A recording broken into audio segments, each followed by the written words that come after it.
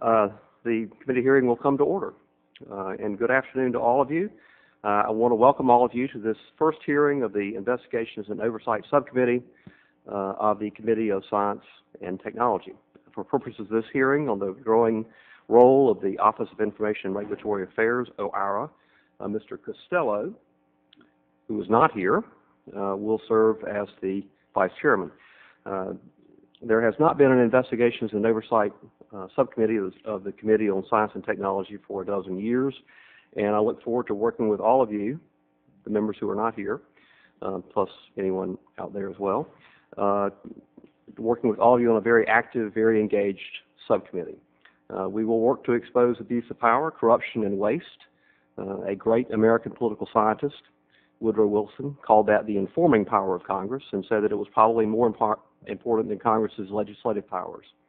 The light we shine will often be unwelcome by those whose conduct we eliminate, but unflattering scrutiny from Congress should be a healthy deterrent to the abuse of power. Today's hearing is part of our oversight duties to consider broader public policy questions that need the attention of Congress. I've heard the phrase, "It takes an act of Congress," my entire life, but it has taken on new meaning for me in these last 4 years that I have served in Congress. When Congress enacts legislation to protect public health, the environment, safety, civil rights, privacy, and on, Congress cannot possibly anticipate every circumstance that will arise, and Congress cannot possibly address every new circumstance by new legislation. So Congress has long delegated to federal agencies the power to enforce the laws that Congress passes and to adopt regulations that address circumstances within the intended protection of the legislation, but not specifically addressed. Federal agencies frequently rely on scientific research, whether applied or basic, to inform their decisions. Scientific research within the jurisdiction of the Committee on Science and Technology, research by NOAA, EPA, NIH, the Departments of Labor and Agriculture, is all properly part of rulemaking decisions, as are the standards and guidelines work at NIST and the Department of Transportation. We spend billions on that research. We should certainly examine how it's used in rulemaking. Rulemaking decisions should properly be based on expertise, but that does not mean that they are beyond challenge. The authority of federal agencies should not amount to government by platonic guardians, experts better informed and wiser than we are, and untroubled by tawdry concerns of politics. Congress and the President should pay close attention when agencies act, and should pay close attention when agencies fail to act. And we should pay close attention to the reasons for agency action or inaction. To what extent is agency action or inaction based on considerations of scientific expertise, such as environmental or public health consequences, and to what extent is agency action or inaction based on economic or political considerations? When agencies act, they must explain their decisions and allow public participation in that decision. But are decisions not to act being made in back rooms based upon considerations that never would withstand public scrutiny? Does Executive Order 13422 create an almost insufferable bias in favor of agency inaction, even in the face of clear need for action and a clear statutory directive to act? Does the order shield decisions at agencies from the scrutiny that they should receive? Does the order shift to the President powers that the framers of our Constitution intended be exercised by Congress? I welcome the testimony of our distinguished panelists on those issues. I also look forward to working with our distinguished ranking member, James Sensenbrenner. Mr. Sensenbrenner is by far my senior in Congress. He served for 4 years as chairman of the Judiciary Committee, of this committee, the Committee on Science, 6 years as chairman of the Judiciary Committee. And I hope he does not feel that after having been a star player in the big leagues, he has now been sent back to the minors. I thank the gentleman from North Carolina for his comments. I'm not in the minor leagues. I have a little bit different role, and not only is this role to keep the agencies on their toes, but also to keep the chairman and the majority on their toes as well. So I'd like to welcome him to the chair of the subcommittee and say that I'm looking forward to working with him and working forward to making him a better chair during the next 2 years. Something for me to look forward to. And I also want to announce the one baseball analogy is out of deference and respect to our immediate past chairman, Mr. Sherry Bollert. But it will be the policy of this committee going forward that preferred sports analogy or analogies to college basketball. Elections have consequences. That's fine because Wisconsin is ranked third in the country, sir. May I have an opening statement now? Actually, that's in my remarks. And I now recognize Mr. Sensenbrenner for his opening remarks. Although this is the first Investigations Oversight Subcommittee hearing since 1995, the record of oversight under my chairmanship speaks for itself.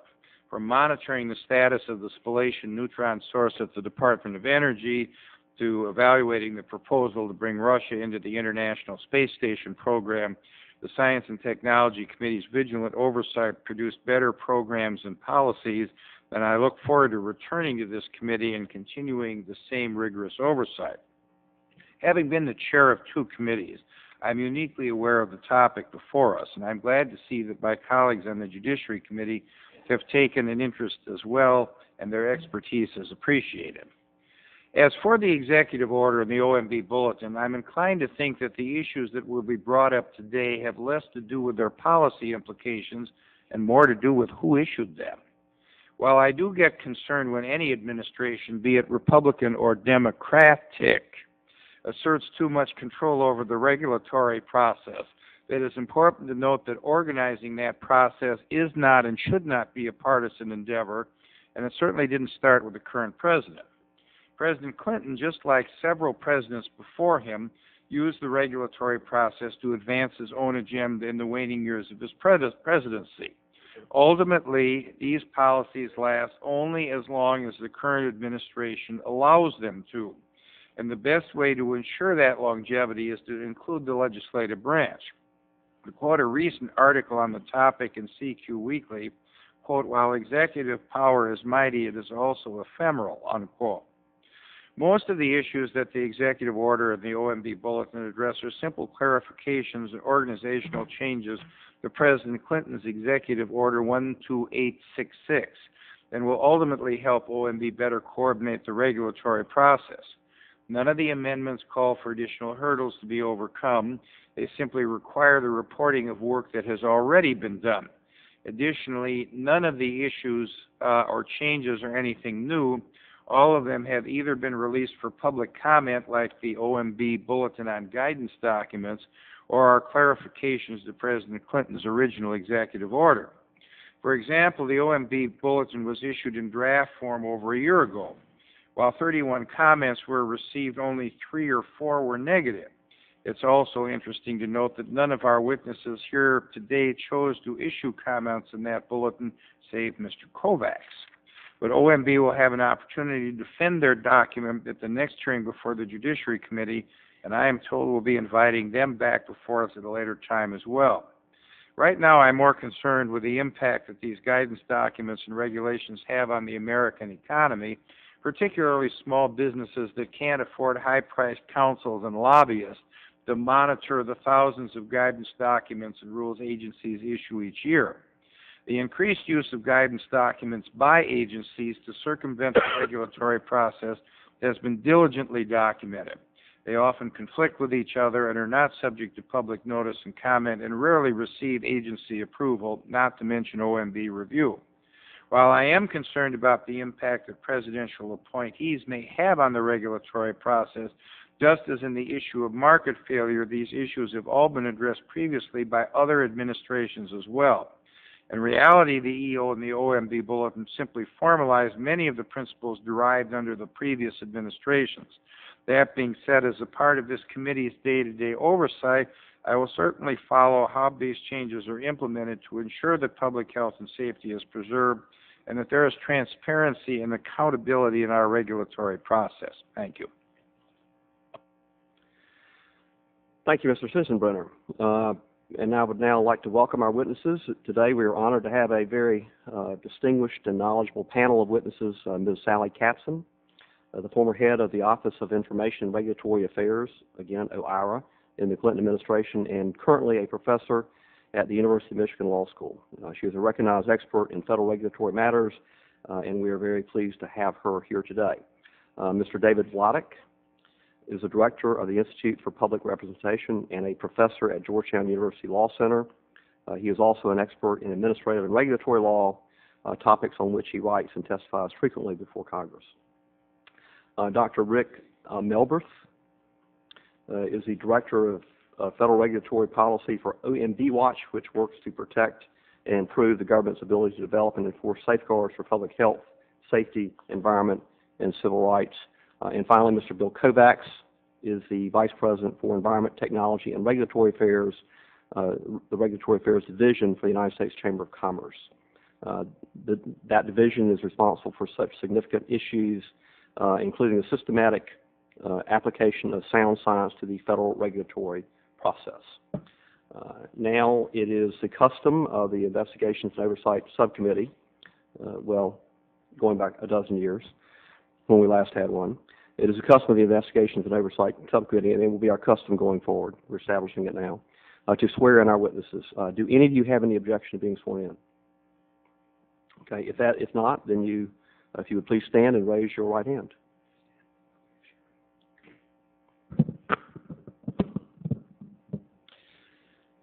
Do you swear to tell the truth, the whole truth, and nothing but the truth? Okay. I think the record can reflect they all said I do. We will now hear the statements of the entire panel, beginning with Ms. Katzen. To the panel, please limit your remarks to 5 minutes. We do have written testimony from all of you. After all the statements have been received, the oral statements, all members will have 5 minutes to ask questions. Ms. Katzen, I think we begin with you. Thank you very much, and thank you for inviting me to testify today. During the last 6 years, there has been a slow but steady change in the process by which federal regulatory agencies develop and issue regulations, specifically in the balance of authority between those agencies and the Office of Management and Budget. With its most recent actions, the Bush administration has taken yet another step, restricting agency discretion and making it more difficult for the agencies to do the job that Congress has delegated to them.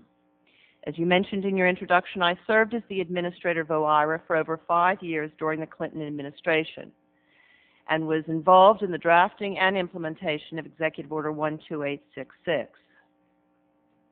I am a strong proponent of centralized review of agency rulemaking and have often spoken and written in support or defense of OIRA. I'm also a strong proponent of regulations, believing that if carefully crafted, they can improve the quality of our lives, the performance of our economy, and our nation's well-being. Why then am I so critical of the new executive order? I've prepared written testimony that provides extensive background and explanatory information. I would like to use my 5 minutes to emphasize several important points. First, the Bush administration has taken many discrete steps to tighten, incrementally to be sure, but tighten nonetheless, OMB control over the agencies. The information or data quality guidelines, the peer review guidelines, Circular A4 for regulatory analyses, the risk assessment bulletin, and now the Bulletin on Good Guidance Practices, all of which are described in my written testimony. Now, each step, standing on its own, can be justified or defended, and none standing on its own warrants the outrage that was directed at them by the critics of the administration. At the same time, the cumulative effect has been overwhelming on the agencies, and there is a dramatically different dynamic between the agencies and the White House than there was at the end of the Clinton administration. In Executive Order 12866, President Clinton continued the practice of centralized review of rulemakings by OIRA. But at the same time, he reaffirmed the primacy of the agencies, which are the repositories of significant expertise and experience, and the entities to which Congress has delegated the authority to issue rules that have the force and effect of law. Today, those same agencies have at least one arm tied behind their backs, 2 10-pound bricks tied to their ankles, and they're set on an obstacle course to navigate before they can issue any regulations. Forgive me for mangling my metaphors, but the combination of all the multiple mandates that OMB has imposed on the agencies makes it so much more difficult for them to do their job. Oversight is one thing. I'm talking of presidential oversight. But burdening the agencies to slow them down or destroy their morale is something else. Now, I've heard that there's nothing new in the executive order. It's all business as usual. It's simply what the Clinton administration had done. That is not the case. This is a dramatically different environment and a dramatically different thrust. And I can go into detail if you would like during questions. It's also, the one explanation that was given when the executive order was issued had to do with increasing transparency and producing better decisions. That simply is not credible. Look at the way it was done. There was no consultation or explanation. Look at the effect it has on the agencies coming on the heels of the many mandates that OMB has imposed on them. And look at the message it sends. Regulations to protect the environment or to promote the health and safety of American people are disfavored. Let the market, not the government, do it. Executive Order 12866, as originally drafted, was neutral as to process, even though President Clinton was highly supportive of regulations as part of the solution to serious problems plaguing our society. The executive order was not skewed to achieve a pro-regulatory result. It was not a codification of a pro-regulatory philosophy or ideology. It was on its face and by intent a charter for good government without any predetermination of outcomes. Simply stated, the agency's regulations would be debated on the merits, not preordained by the process through which they were developed and issued. In light of the actions taken over the last 6 years by the Bush administration, that is no longer the case with Executive Order 12866 as amended. Each step in the process of extending presidential control over the agencies has placed a thumb on the scale. By now, we have a whole fist influencing the outcome. Thank you so much for holding this hearing. It is important for Congress to let the executive know that it takes these matters seriously and is deeply concerned about the implications of their recent actions on the integrity of the administrative process.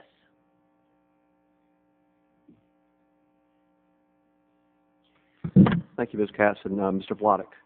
Mr. Chairman, Mr. Sensenbrenner, thank you very much for inviting me here to testify before you today.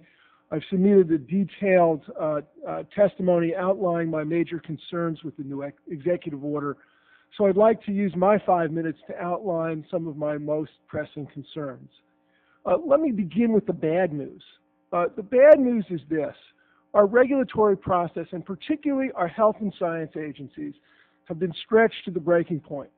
Agency budgets have been slashed, agency staffing levels have been cut to the bone, agency scientists have been demoralized by the blatant politicization of science, and not surprisingly, our agencies are fraying at the seams.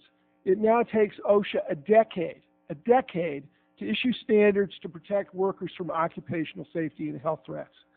The FDA, long the gold standard of our health and safety agencies, has experienced substantial regulatory failure.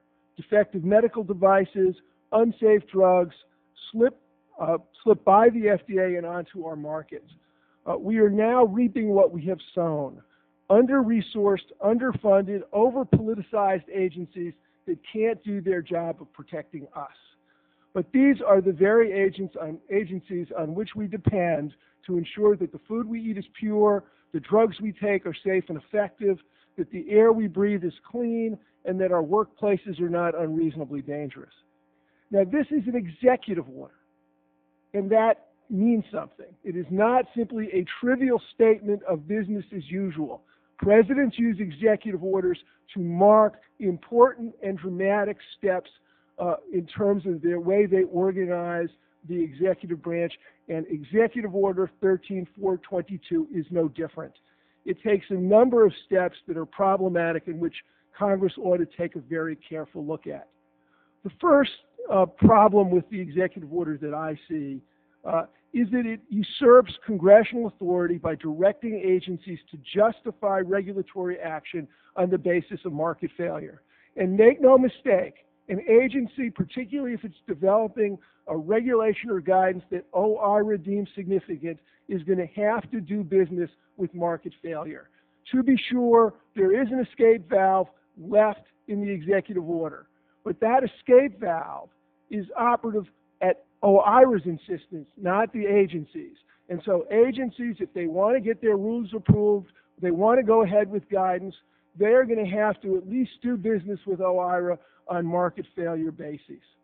The problem with this, of course, is that, as Sally has just said, agencies have been given just an enormous number of analytic requirements that they have to navigate through in order to take regulatory action. Now, not simply binding regulatory action, but non-binding regulatory action. The executive branch seems to think that there is no limit to the number of analytical requirements that they can impose on the process. This process is already broken, and putting another straw on the camel's back is going to further undermine the ability of agencies to deliver the protection that Congress has decreed they deliver to us. The second, the expansion of OIRA's authority to guidance documents makes no sense. Guidance documents, by their nature, are non-binding. The courts have been very clear in holding that a guidance document does not impose a binding requirement on a regulated industry.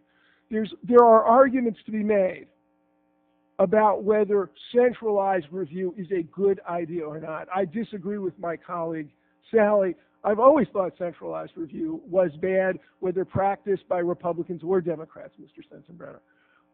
But this is a completely unwarranted step, and oddly a step that's going to hurt regulated business. Mr. Sensenbrenner, you talked about small business. Small businesses need guidance from agencies about how to comply with federal mandates. Now, if they pick up a phone and call a regulatory officer at the FDA, for example, they're going to have to say, wait, I got to do a market failure analysis before I can give you guidance? That kind of interaction is covered by this executive order.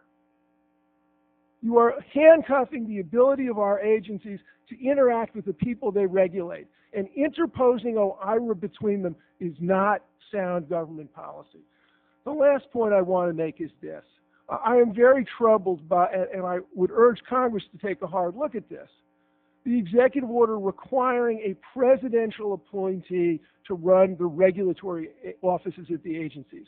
If you look, and here I hate to do this because I have such respect for Mr. Copeland, but if you, and I disagree with him on this point, if you look at the way the agencies structure their regulatory compliance, in many agencies, particularly at the sub-cabinet level, the regulatory officers are political but not presidential appointees, but they're experts in regulation. They know the details, the arcane aspects of our regulatory process that now is all enveloping. To force the agency to find another employee, a presidentially appointed person who may or may not be subject to Senate confirmation, is bad policy and is a threat to Congress. Because when you give an agency authority to exercise regulatory power, you delegate that authority not to the agency.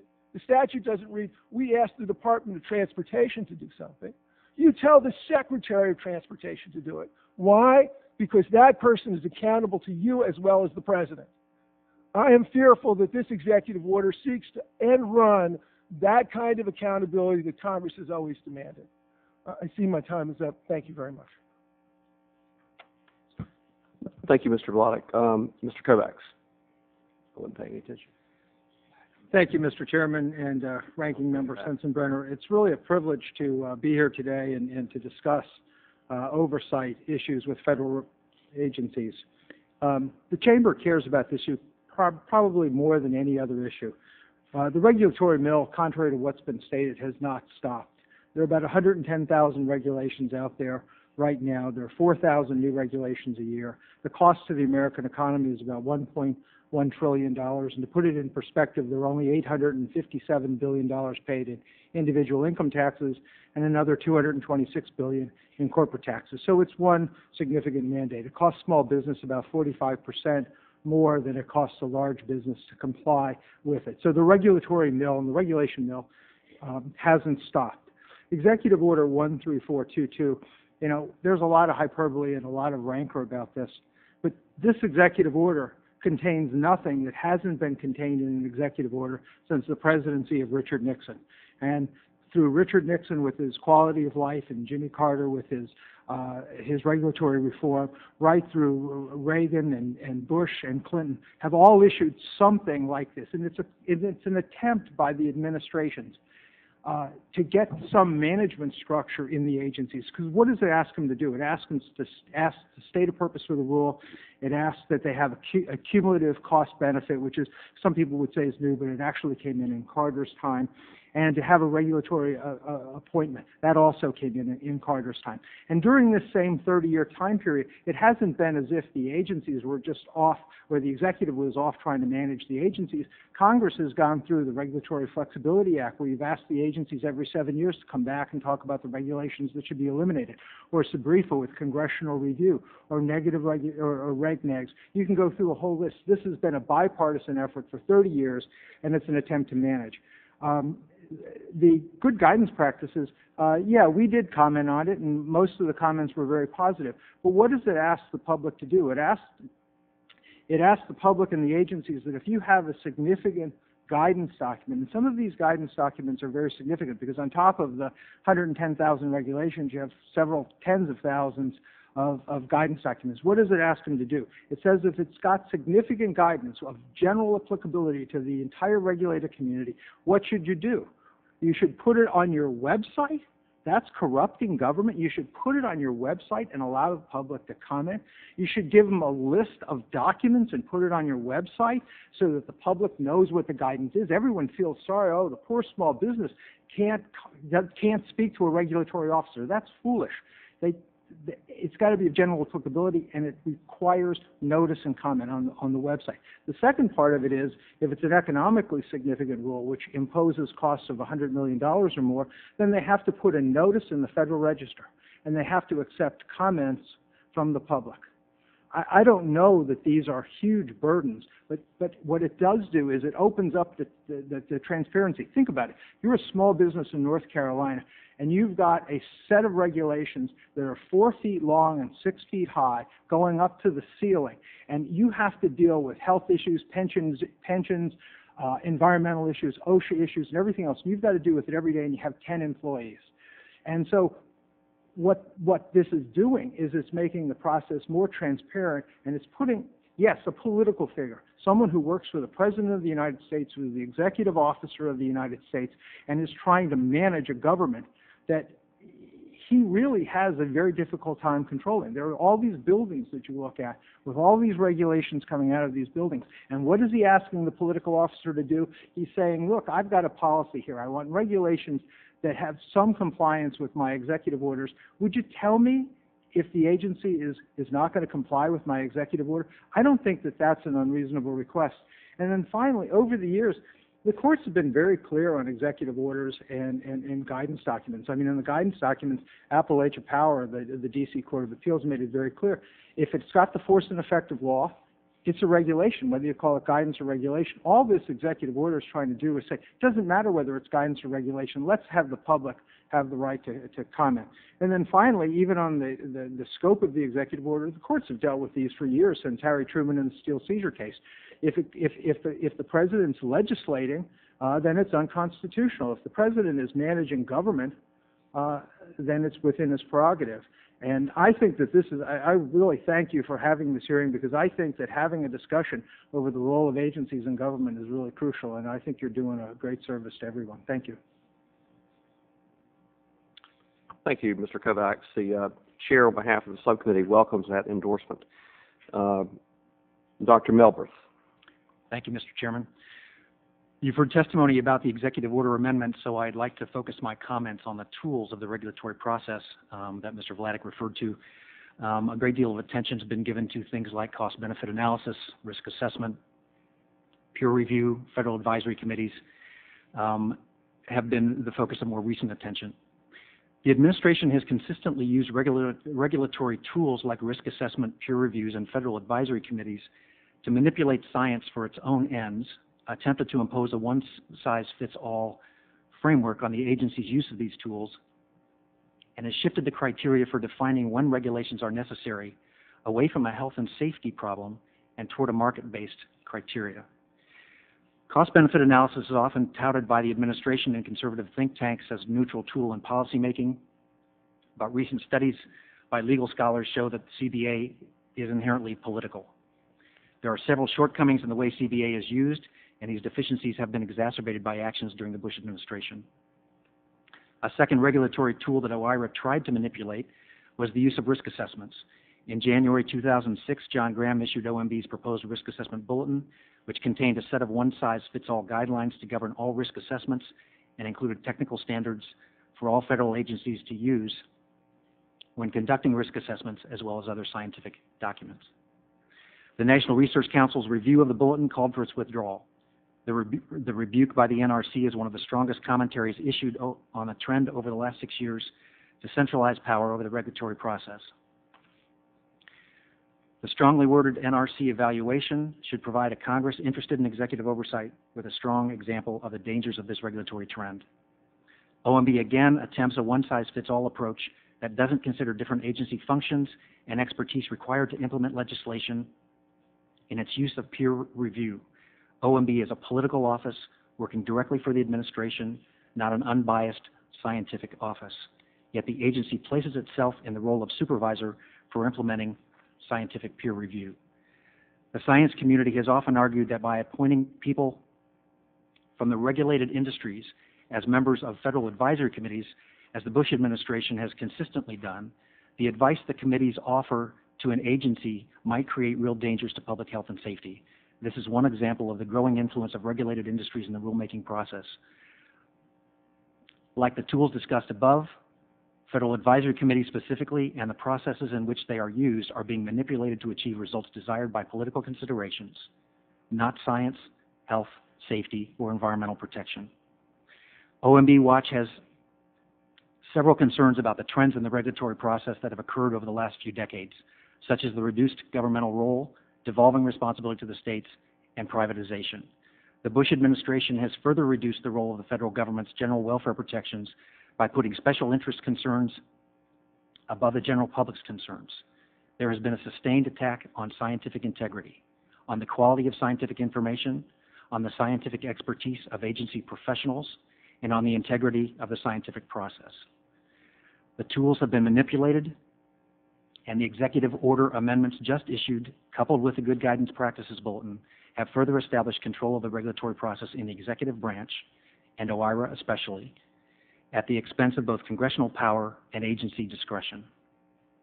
The real loser, however, is the public. In the end, less regulation means less protection. Every year, more than 40,000 people die on our nation's highways. Foodborne illnesses kill an estimated 5,000 and sicken 76 million.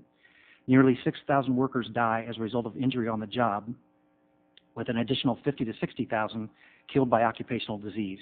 And asthma, linked to air pollution, is rising dramatically, afflicting 17 million, including 6 million children. I want to leave you with just one example of the danger of this regulatory process. The Transportation Recall Enhancement and Accountability and Documentation Act, TREAD, passed by Congress in November 2000, required that, quote, the Secretary of Transportation shall complete a rulemaking for a regulation to require a warning system in new motor vehicles to indicate to the operator when a tire is significantly underinflated. Yet the tire pressure alert system regulations that were required by law to be in place by the end of 2000 have not been adequately developed, although the National Highway Transportation Safety Administration determined in its rulemaking that a direct tire pressure monitoring system should be installed in new vehicles. But OMB sent a letter to NHTSA after meeting with the auto industry, deciding that the direct system was inappropriate, claiming its cost-benefit calculations provided a basis for delaying the requirement of the direct systems.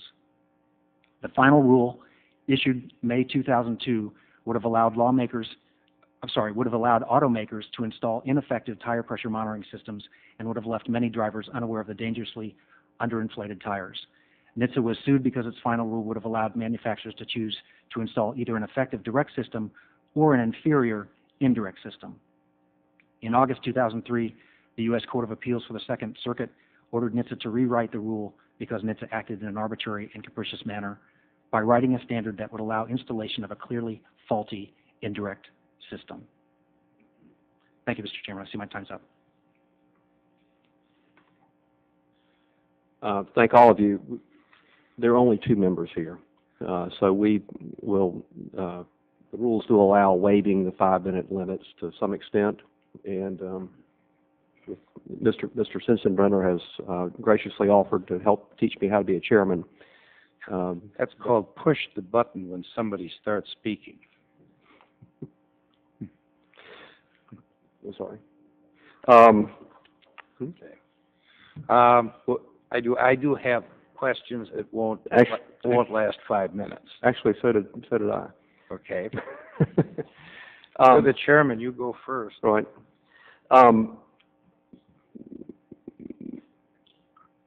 Mr. Kovacs, in Mr. Vladeck's testimony, his written testimony, he said that the role of OIRA was a one-way ratchet. It always resulted in weaker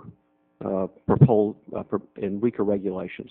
Dr. Melberth cited one example, the gauge on tire pressure, where OIRA their role had resulted in a weaker regulation that was overturned by the courts. Can you give examples of when agencies have sent proposed rules to OIRA in the last 6 years during the Bush administration, where the Bush administration has sent back the rule and said this is not tough enough? We really need to do more to protect public health, to protect safety, to protect the environment, to protect privacy rights or civil rights or whatever. Can you cite examples of when OIRA has sent regulations back to the agency that from which they came and said, make it stronger? I don't have any list of the rules that they've sent back to the agencies, and I don't even know that one is public. I do know that the first year and a half when John Graham was head of OIRA, he did send a number of rules back, and I believe one of them was the particulate matter rule. So the first couple of years, about 18 months, he did it, and then for some reason it all of a sudden stopped. They weren't sending as many back, but it was a standardized process during that time period. Ms. Katzen, are you aware of circumstances in the last 6 years that OIRA has sent regulations back and asked the agency to toughen them up? No, I am not. The return letters are public because they're posted on the website, and I think OIRA has, under the Bush administration, has increased the transparency and greater use of the website for that purpose. I've read all of the return letters, and I have not seen any requesting, entreating greater protection or more stringent, achieving better benefits.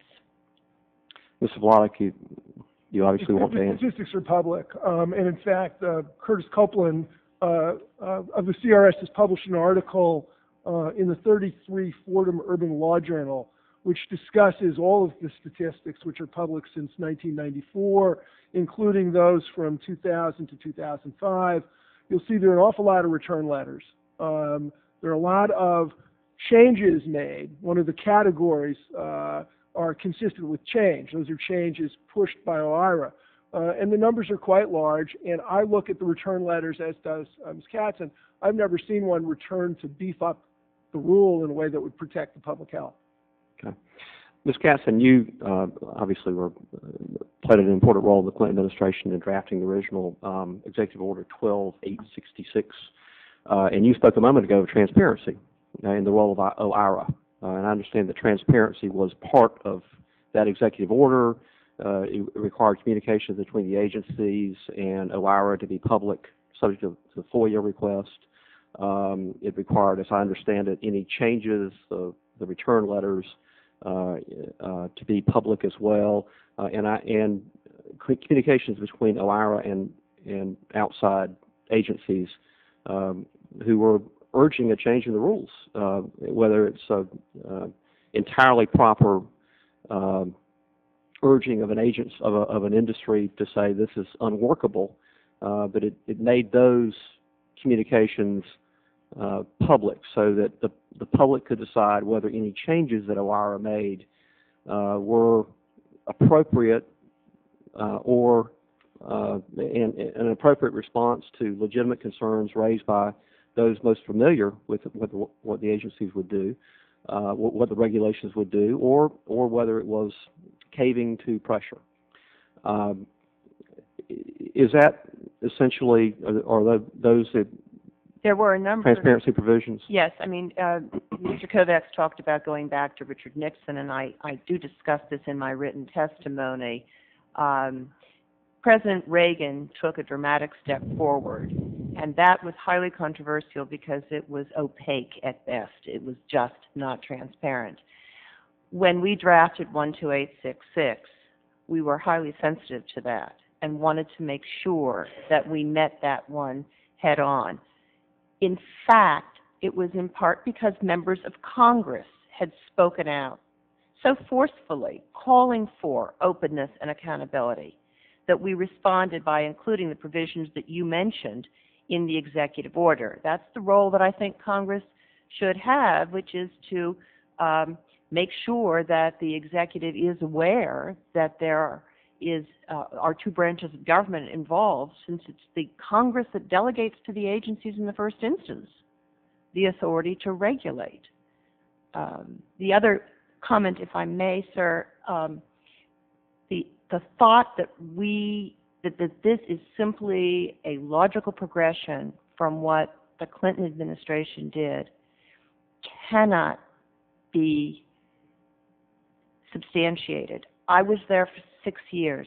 I never saw a guidance document. I never asked to see a guidance document. The concept that this is just business as usual and, you know, President Clinton did it, he might as well do it too, just couldn't be further from the truth. Thank you. I have more questions, but I will save them for a later round. Mr. Sensenbrenner. Thank you very much, Mr. Chairman. First, let me put on the record that the executive order that President Bush issued amending Executive Order 12866 was signed on January 18th, 2007, just 28 days ago. So the process that we are talking about and the issuance of the regulations are all done pursuant to Clinton's executive order, because I don't think there have been any major regulations that have been issued as a result of the amendment. The amendment of the President's most recent executive order talks about process. It doesn't talk about the bottom line of the regulation. And I guess I would kind of like to find out why 3 of the 4 witnesses did not send any comments relative to the amendment when it was under consideration. If I may, executive orders are not typically put out for notice and comment. The comments that were filed on the good guidance document rather than on the amendment to the executive order. I stand corrected on that, but where the comments were solicited and received, Mr. Kovacs had some input on it, but none of the other 3 of you did. And why is that?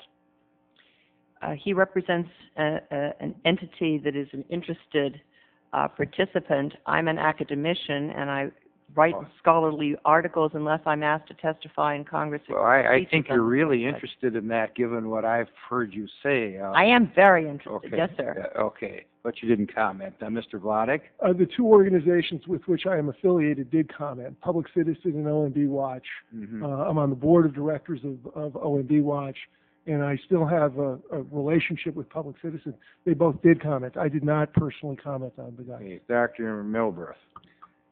Mr. Sensenbrenner, we did submit comments on the proposed GPP bulletin under Citizens for Sensible Safeguard. It's signed by members of the coalition that we lead, and my predecessor as Director of Regulatory Policy was one of those signees. Yeah. Now, with respect to market failure or using market forces, The Regulatory Reform Act that was signed by President Clinton and was a part of the contract with America and passed by Congress in 1995 did require cost-benefit analyses to be applied during the regulatory process. Do you think that was a good idea? I'll start with you, Dr. Melberth. Yes, sir. I think cost-benefit analysis is an appropriate tool to be used, not Vladeck? as a... I don't believe centralized review is a good idea to begin with, and requiring all agencies to do cost-benefit analysis, even for significant rules, in my view, is a bad idea. Okay, Ms. Katzen. I'm a proponent of cost-benefit analysis as an input to decision-making, not as dispositive of the outcome. Now, do you think that the cost-benefit analyses should be just as transparent as some of the other things that you've testified on, so that the public and perhaps the Congress can see if there is a proposed regulation that has about this much benefit at that much cost? Yes, and in fact, during the Clinton administration, there were many occasions when the cost-benefit analysis was higher, more paper, more analysis than actually the rulemaking to provide the kind of information that people should have. It is also very important to emphasize that agencies are not free agents. They are able to regulate only because Congress has delegated them the power to do so. But the agencies are headed by someone who is appointed by the President of the United States. Absolutely. All I'm saying is that we had several instances while I was the administrator of OIRA where, on the basis of a cost-benefit analysis, we saw that the costs were larger than the benefits, but that the Congress had given us no discretion and that we had to proceed. In at least one instance, we made that finding loud and clear and sent a letter to the Congress saying, please amend the law so we don't have to do that. And Congress did. It does work. Yes, it should work. Yes. I yield back the balance of my time. Thank you, Mr. Sensenbrenner. Mr. Baird. Thank you, Chairman. First of all, Dr. Melberth, if you were going to continue your thought, I'd like to ask you if you'd like to do that. Earlier, you were asked a question by Mr. Sensenbrenner and gave a partial answer. We're in the middle of continuing. Do you care to elaborate? Thank you, Mr. Baird. I do think cost-benefit analysis is a good thing to have as part of the decision-making process. I have several problems with cost-benefit analysis, but however it's used, it should only be one aspect of that decision-making process. It should not be dispositive. It should not be the driving mechanism, in my opinion, in that decision-making process, which does not, if you use cost-benefit analysis as dispositive, include any of the non-quantifiable aspects that are so often underestimated in cost-benefit analysis. Thank you, sir. I appreciate your expansion on that point. If I'm a little puzzled by one of the core issues here, and it has to do with this market process. Apparently, the issue is that we don't need regulations if the market would already regulate itself. And I'm just puzzled. I'm completely puzzled about how one operationalizes that. I don't know that the marketplace in general, as currently structured, incentivizes many industries to engage in responsible behavior, except their fiduciary responsibility to their stockholders. I'm not saying that's a bad thing, but I don't think the market intrinsically is designed to protect workers, public health, environmental issues. So if any of you care to enlighten me about what the heck this means, and if it's the metric by which OMB or other executive branch offices are going to evaluate regulations, I'd sure like to operationalize that metric. You want me to try this one? The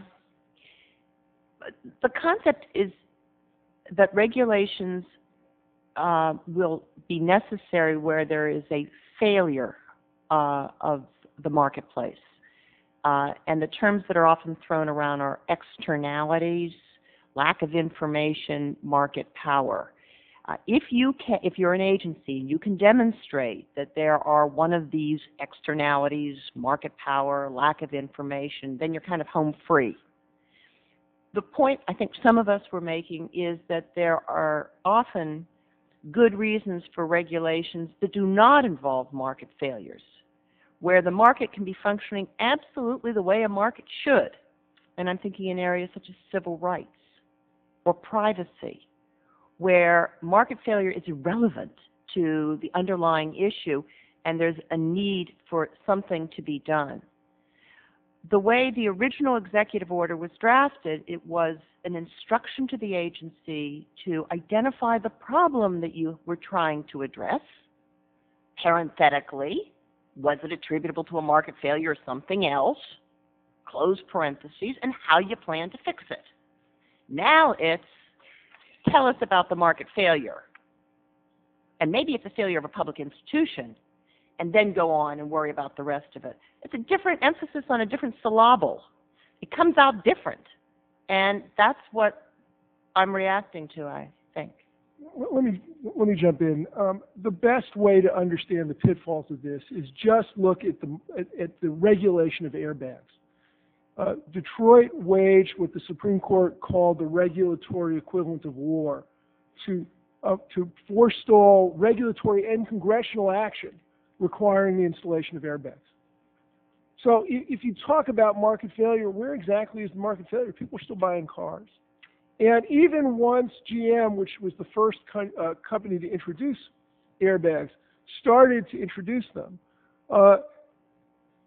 they've sold them as an add-on, not as part of the car. They were very expensive. Even today, when you have certain kinds of airbags, some of the side curtain airbags that are, that are not required by federal law, the marketing of them is done for the American companies. They're add-ons. They're very expensive add-ons. Now, is the market working? The introduction of airbags in the United States was delayed for about 15 years because of the battle that industry fought to keep airbags off the market. And provided that no one was offering them, they weren't suffering any economic consequence. Now, if you look at the new executive order, it substitutes the question that was from the Reagan executive order carried forward to the Clinton executive order, which is, tell OIRA why it is you want to regulate. That's all you've got to do. Now, let me just read you what the new executive order substitutes in its place. It says, each agency shall identify in writing the specific market failure that warrants the new rule. The word shall is a word of command. It's not if you feel like it. And so what this change to the executive order does is it places the lens of the agency and OIRA on market failure. Yes, there's an escape clause. You'll hear a lot about that. But it's a substitute for market failure analysis, and OIRA, not the agency, ultimately calls the shots. Let me see if I could take a crack at it, because we've talked about market failure quite a few times, and one of the advantages of not being a law professor is the only thing I know is what I read. And what the statement says is, each agency shall identify in writing, as the professor suggests, specific market failure. But then it says, such as externalities, market power, lack of information, or another specific problem that it intends to address, again brackets, including where applicable the failure of public institutions that warrant new agency action, as well as the ability to assess the significance of the problem. So it's not just market failure, it's a variety of failures that might occur. I think it goes back to the simple concept that was raised 35 years ago, which is tell us what the problem is and tell us how you're trying to address it. I don't think we can impute that this is only just market failure when they give all of that other explanatory language. My question is that sounds nice, but if someone actually wishes to use the language as a smokescreen to push a different agenda, that's where the rub is. If we were all well-intentioned, sincere, honest, earnest people with a similar shared value set and agenda set, I don't know that there'd be a problem. My concern is, does the rewrite, and I think some of the other witnesses seem to be hinting at it, saying pretty directly, the problem is that this new language puts the onus and the decision-making in a different area than it used to be, and that opens the door for potential shenanigans and actions contrary to the public interest. That's my read of it. I guess, there are theoretical ways to look at the regulatory process, and we went over, what it looks like from a small business point of view. But, if it were up to the chamber, we don't just want peer review, we want open peer review so that we can have all the brilliant minds comment on it. We want complete transparency because we think that that's the easiest way to deal with the agencies. Unfortunately, we're in a political situation, and the agencies have always opposed that much transparency. So I think what you have here is a very practical situation. You have one president of the United States who is responsible for the executive branch of government, and he has to have some management authority. This president has decided through the executive order and through these guidance documents that this is the kind of transparency he has. We participate in that process. Are we happy with it all the time? No, but I don't think you can, as some of the panelists suggest, that there's some manipulation here or something sinister. The regulatory process is extremely complicated. There are a lot of laws and a lot of people trying to work this process. All we've ever asked when we get through on these kind of situations is that we have some mechanism, if the problem isn't addressed and assessed, that we can get back into the process. And I think Mr. Cole, I appreciate very much insight. If I could ask just one last question. When Vice President Cheney was drafting the energy policy, he invited a number of folks, I think, from oil and gas to the White House. Many of us were curious as to who those folks were. From what you've just said, the Chamber of Commerce is very interested in transparency. Was it the Chamber's official position back then, and is it now, that the Vice President of the United States should share information about who consulted with him on energy policy? Well, I don't know about any particular issue, but our policy has always been, and I think there are logs out there as to who signs in. Certainly when I go over to any meeting over at the White House, I sign in, give my social security number, date of birth, and everything else. So that information should be there. If it were up to me, personally, this isn't the chamber. I mean, I'd have all schedules of all public officials open. Well, for the record, then, I would just request that you would report back to this committee on a conversation. I'll ask you to have a conversation with your leadership of the organization, and if that is the case, if there's a consistency of value here that we want open public information, please send us a letter which we will convey to the Vice President, asking him on behalf of the Chamber of Commerce to share the names of the people who helped draft this energy policy. I wasn't addressing it to any particular policy. What I said, just so my words, is we think that government in general should be open. I agree with that entirely. What I'm saying is it may be a fairly selective belief. If that's your belief, I don't know how many things are more important in this country than our energy policy, and if that's your belief, share that belief with us and apply it equitably across, not just to this particular proposed regulation, but equitably across the activities of the executive branch, and we will convey that the Chamber of Commerce formally believes the Vice President of the United States, consistent with this policy of openness advocated by the Chamber of Commerce, shares with the American public the names of the people who developed this energy policy. Just so we're on the same, I'm very willing to go back and make that request, just so we're sure it's going to be a general statement. How you use it is completely up to you. All right. I'll look but we forward to would the hope statement. that you would extend that to all of the other agencies and how all the other rules like PM and ozone and everything else are made. Okay. Mr. Kovacs, Mr. Baird, I am struggling to continue to chair this subcommittee meeting without the tutelage of Mr. Sensenbrenner. But we will have time for a second round of questions, although I understand the Judiciary Committee has claimed this room beginning at 2 o'clock. I did have a couple of questions before turning to Mr. Warbacher, kind of on the doctrine of hot pursuit about this the market failure issue. Mr. Sensenbrenner said that in 1995 Congress passed and the President signed regulatory reform legislation that did place into law cost-benefit analysis. Mr. Vladeck, you're shaking your head no to that. But does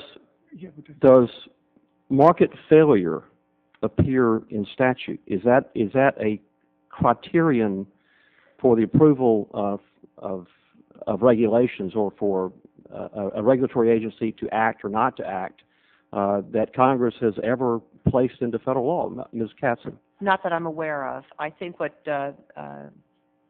Sensenbrenner was referring to was the Unfunded Mandates Act, which refers to an analysis of the costs and the benefits, and there is no mention of market failure in that or in SBIFRA, the Small Business Regulatory Flexibility Act, which was also passed at that time, nor in the Congressional Review Act, which was another product of that Congress. So it is not legislative language, sir. Okay. That is consistent with my understanding as well. And the Unfunded Mandates Act is a limited statute. It doesn't require cost-benefit analysis across the board. Mr. Kovacs, do you? Again, I'm not reading it as just market, is that being the only criteria? I mean, I just don't think the language gets you there. Okay. Mr. Vladeck, in his written testimony, said that the woman appointed or nominated to be chair or to head the OIRA, Susan Dudley, who I have never met and I have not read her writings, but strongly believes that the market seldom fails, that there is almost always a market mechanism that corrects any societal ill. If we now place into the regulatory framework a criterion not established by Congress that is going to be administered by someone who believes apparently, or according to Mr. Vladeck, almost as dogma, that the market seldom, if ever, fails.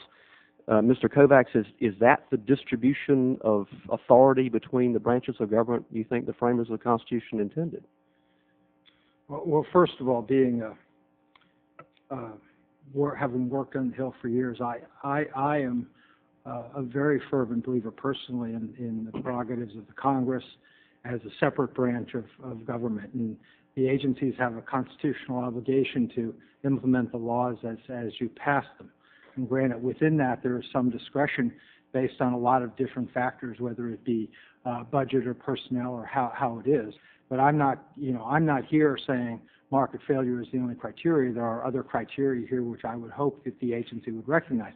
I'm taking the position that I read it as that the agency has to identify, because of all of these different conditions, what the specific reason is that they're going to move forward with the regulation. Not that it can only be market failure, because obviously there are reasons you would implement a regulation other than market failure, civil rights, for example. Mr. Vladeck, do you wish to address that? Yeah, let me just use as an example the upgraded airbag rule, which Ms. Dudley was virtually alone in opposing. As you know, when Congress required the introduction of airbags, it did not set performance standards. And as a consequence, the first generation of airbags were very inexpensive and not as effective as they should have been. Congress told NHTSA to go out and to improve the quality of airbags that are available to the American people.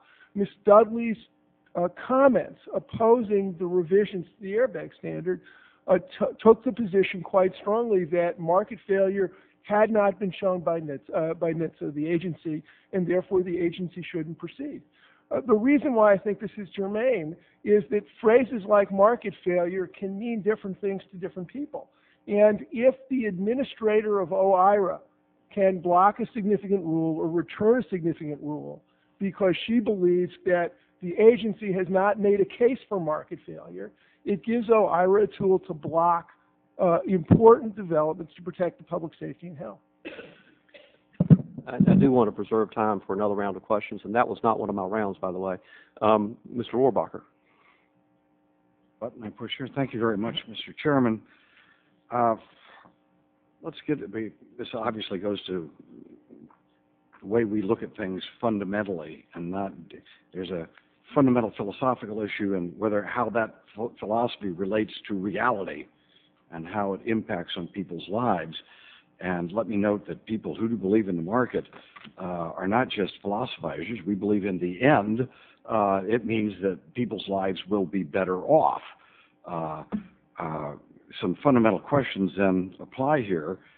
We must note fundamentally that at times it is difficult to determine exactly what the public interest is. This is not where there is an omnipotent group of people who are commanded by God to who understand exactly what the public interest is, whether or not resources should go, for example, into airbags, or whether or not resources should go someplace else.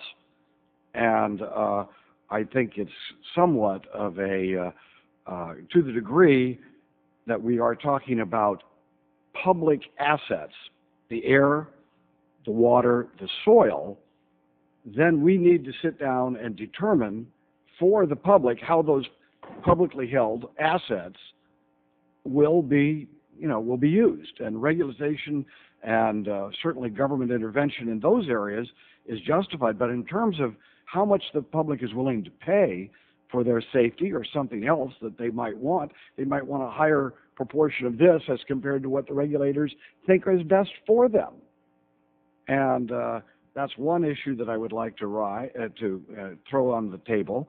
Another thing, let me note that my observation over the years has been that every time that we have people who move forward in a regulatory process in the name of protecting the general public, quite often they are influenced by special interest groups. And the further away from the consumer and the further where they have choice in the matter, or by elected officials who are by their very nature dependent on the voters or the consumers to approve of the job they've done, once you go to a regulatory approach, it becomes less responsive to the public need and more responsive to people who can work their way into the regulatory process, meaning people who can hire the lobbyists down here who know the system, and especially the system that happens in a regulatory process. So I just thought I would throw those ideas out. Let me just ask your, maybe we could have it from both sides of the spectrum here on your analysis of what I just said, or your reaction.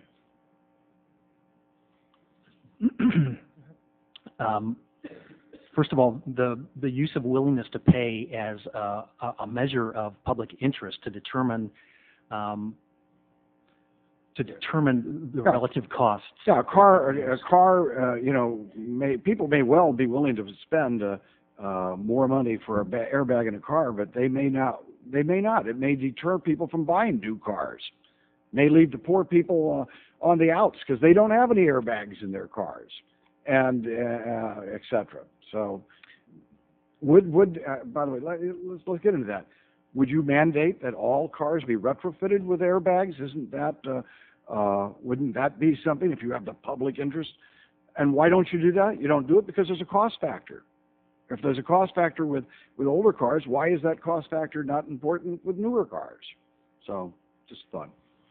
Go right ahead. Yeah, I'm sorry I interrupted you. Well, what I understand by the willingness to pay is the use of that in some kind of cost economic assessment. And the problem with using that kind of willingness to pay is it puts people in a hypothetical situation of trying to judge the risks that they face. Right. That seems to be highly unrealistic. And if you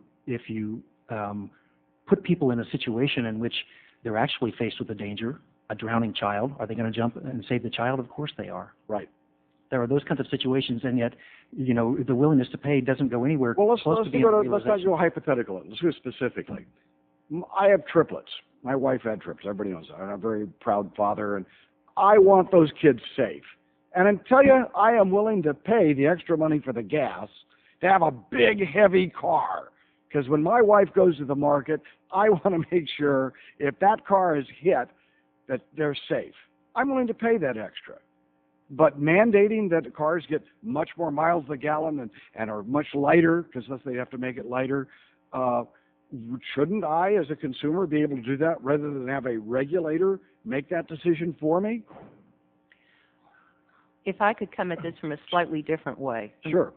I don't have difficulty with the concepts that you're putting on the table. What I think is important is that when Congress legislates and then when the agency regulates, it take into account all of the different views. That's why the process of rulemaking under the Administrative Procedure Act, Section 553, and in reality is a very open process. It's a process that features public participation, be it by special interests or by individuals who can contribute their views, their philosophies, their approach, their data, their analyses to the issue. That's what rulemaking is all about, which which is why it takes months, sometimes years, to issue rules. The point I was trying to make earlier is that what I find troubling, deeply troubling, is if the process is skewed to come out one way or the other. If the process is neutral, let's hear your thoughts. Let's hear your information. We'll take into account all of these factors, and we'll reach a judgment and be accountable for that judgment. Then I think it's appropriate. But if you've got, as I used the analogy earlier, a thumb or a fist on the scale, and you say, we're going to come out one way or the other, then you have squashed or squelched or whatever. Totally legitimate. Obviously, you've made a legitimate point there, obviously. Let me try to respond as well, because I think I do disagree with your fundamental premise. I think it would be, at this point in time, irresponsible for government to permit the sale of motor vehicles, cars, to transport somebody else's triplets without airbags. I think that would be irresponsible. And frankly, you started by saying, would you retrofit it? Would all cars be retrofitted? I wouldn't, and nor did Congress, when it decreed that cars have airbags, make that choice. Because ultimately, your question was, who decides what's the public interest? You guys do. That's why we pay you the big bucks. And Congress decided that there should be airbags. Now, the more difficult questions are what kinds of airbags and how much safety to impose. And those are delicate questions of balancing. There are trade-offs there. If you want a safer car, all cars are not created equal. If you want to buy the safest car on the market for your triplets, there are better cars and there are less safe cars. And NHTSA has not gotten a mandate from Congress to require the maximum degree of safety no matter what. Those are the difficult trade-offs that you enlist expert agencies to help you. And what I'm concerned about is that the executive branch is handcuffing those agencies in their ability to do the public business. And let's talk about transparency. One of the odd things about the new executive order is the transparency and time limits are not required for guidance documents. OIRA can sit on a guidance document for 5 years consistent with this executive order. It can engage in all sorts of non-recorded contacts with respect to guidance documents under this executive order. This executive order goes back to the early days where OIRA was allowed to conduct a big part of its business in secret. And for someone who cares about openness, transparency, the way the markets ought to work, that's inimical to the way government ought to function. Thank you, Mr. Rohrbacher. If you hang around for a minute, you may get another round of questions. But I want to pursue the discussion that we were just having about transparency and that I had begun in my earlier round of questions. Mr. Kovacs, you spoke a great deal about transparency, openness of government, and seemed to take the pro position with respect to that, the position in favor of that. All that Ms. Katzen described about the earlier executive order by President Clinton, the transparency, the public availability of documents by OIRA documents, their communications with the agency, their communications with outside parties who are advocating for some change in the regulations, any changes in the regulations. You support all of those transparency requirements? Well, certainly. I'll go, one step further. We actually were probably the primary advocates for the Information Quality Act, which is going to, turn everyone sort of bright red here. But what that says is that what the Congress ordered is that the agencies have to use the most accurate, up-to-date information, and that if someone in the public believes that the information is incorrect, that they can file a petition to correct the information. Again, you heard the same arguments. This is trying to slow the agencies down. This is trying to put everything in secret. We've been very clear. We don't believe just in peer review. We believe in open peer review. Just open it up. Why should 4 or 5 scientists have a say over what the issue is? So when you come to the openness, the only way we're going to get the kind of information from the public into the agency is if we know what the agency is doing and we're able to put it in. And that's what the guidance documents does. Okay. Thank you, Mr. Kovacs. Ms. Katzen, under the new executive order, under the old executive order, OIRA was a gatekeeper, and now the gatekeeper has a gatekeeper. The the public regulatory officers within each agency. All of the openness requirements with respect to OIRA's deliberations, do those apply under the new executive order to the conduct of the public regulatory officer? What are the requirements for transparency at the agency level for the gatekeeper's gatekeeper, the public regulatory officers? Those are not addressed in the executive order. Those would be wholly dependent upon the agency's own internal rules for ex parte provisions, for disclosure, for rulemaking, as the case may be. Mr. Vladeck, rather than write a note to Ms. Katzen, just want to answer yourself? Well, I mean, it's worse than that. I mean, not only does the executive order not apply, but the D.C. Circuit, in a case that I helped lose many years ago, called Webb versus HHS, held that communications between officials at OMB and the agencies, like the regulatory officer, are presumptively not available under FOIA. So there is no, as far as I can see, there is no mechanism by which we would be able to see what's going on at that stage of the development process, which is a trouble. I think every Democratic member of Congress not in their first term has in their files letters from agencies explaining that FOIA does not reach pre-decisional discussions, internal agency documents, which presumably the involvement by the NPOs and the RPOs would fall within that exception to FOIA. Mr. Kovacs, do you think the conduct of the regulatory public officers, the RPOs, should be as transparent as the conduct, the involvement, decision-making by OIRA? If you're asking me, would we support removing that exemption from FOIA? It's likely, but we would, again, if remove it for the entire process. Let me just give you really one example. For years, one of the biggest growth industries that's coming to the United States is nanotechnology. They expect in 10 years that to be a $1 trillion+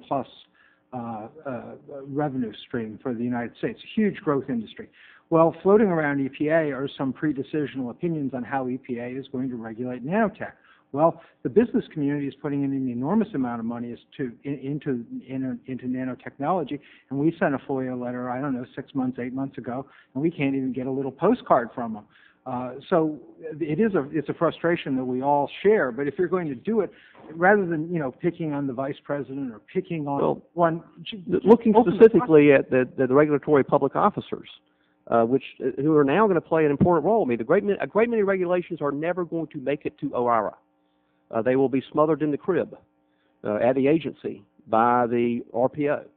And all the requirements for transparency for OIRA appear not to apply to the RPOs.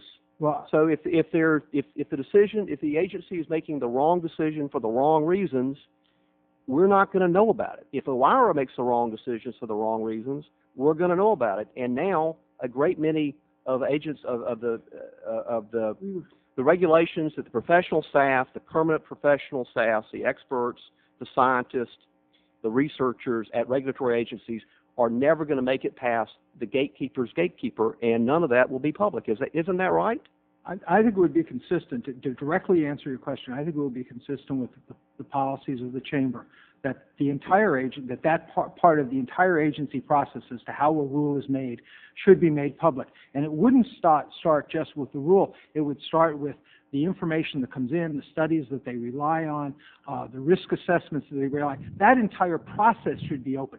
And the political officer, or the regulatory officer, is only the last person in line. And what I would suggest to you, that if you're going to do that, is that you start with what the EPA at Research Triangle Park does, which is, let's look at the risk assessments. What's the basic information? And what we would say is, rather than just taking one spot of the record, take the entire record, because then, and that's what the Information Quality Act tried to do. It tried to say, rather than starting at the end of the rulemaking process, which we're all fighting about today, start at the beginning. So, because if the agency uses the wrong information in the beginning, 5 years before the rule starts, Sally says 10, that these processes can take 10 years. If you use the wrong information in the beginning, you're going to use the wrong information in the end. Okay. So open up the whole process. we really are just about out of time, and I apologize to Mr. Rohrbacher, probably not be able to get to him for a second round of questions. Ms. Katzen, Mr. Vladeck, Dr. Melberth, do you think the same transparency requirements that apply to OIRA should apply to internal agency deliberations of the role of the RPO, whether through changes to the executive order or through statutory change? I'm not going to answer your question directly because Okay. I spent enough years at OMB to know that nothing is cost-free. And one of the points that Mr. Vladeck made that I want to underscore is that the agencies have not only been required to do more analysis, more everything, but they've been given less funds. And when you say, shouldn't things be transparent, even that's not cost-free. Putting up a website and maintaining it takes personnel, takes funds. Even if you outsource it, you got to have a contractor. You got to update it every 15 days. Takes people, takes time, takes talent. And we have seen in the last, when I was at OMB, we had surpluses as far as the eye could see. Now we don't, and it's coming out of the agency's budget. And I think that's a real concern. So I can't truly answer your question. Okay. Mr. Vladeck. I would agree. I think that you have to make this process transparent. Okay. Dr. Melberth. I would also agree that that's something that OMB Watch has called for in most of these instances. Make this information public. It should be available. It should be accessible. Mr. Rohrbacher, you want to have one valedictory question or two? Thank you. I'm very happy that what year was that when you were saying we had the surpluses? 1999. Yeah, I remember that. We Republicans were in solid control at that time. Here in the House. Yes, not there. Right. Well, there you go. What's analyzing stuff? Let me note that years ago, it was a consensus on global cooling. Now it's a consensus on global warming. The regulators always, there are things trends that could be true or not true that influence these benevolent and not profit-seeking regulators that we want to trust our lives to. One, for example, Mr. Chairman, decision that was made years ago by people, I'm sure, with very good hearts, wanting to protect us all, put severe restrictions on DDT, and now we have tens of millions of people in Africa who have lost their lives because DDT is not eliminating the mosquito population, which is plaguing them instead of us.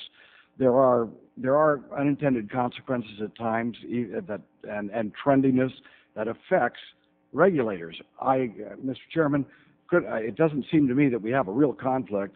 If you folks are advocating more scrutiny and openness and focusing on this end of the process, and you have the Chamber of Commerce just saying it should be transparent all the way through, I don't see a big conflict here. And I've learned, I'm sorry I was late.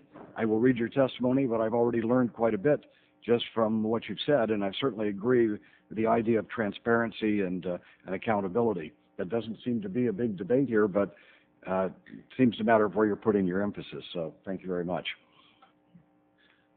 I want to thank everybody. Excellent panel of witnesses, and I think some of you are now going to appear. This has been a warm-up for your appearance before the Judiciary Committee, and I look forward with the Subcommittee on Administrative Law that is looking at the same issue. And we had earlier tried to have a joint hearing, but we're not able to pull off the logistics of that. But again, I appreciate your appearance and your very thoughtful responses to all of our questions. And with that, our hearing is adjourned.